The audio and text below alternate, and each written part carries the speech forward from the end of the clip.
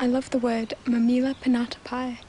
It's from the Agan language, which is now a dead language, but it was spoken in Tierra del Fuego, the very southernmost point of South America. I've never heard the word said properly, so I could be pronouncing it wrong. But the meaning is quite beautiful. It means that moment or feeling when two people both want to initiate something, but neither wants to be the one to start it.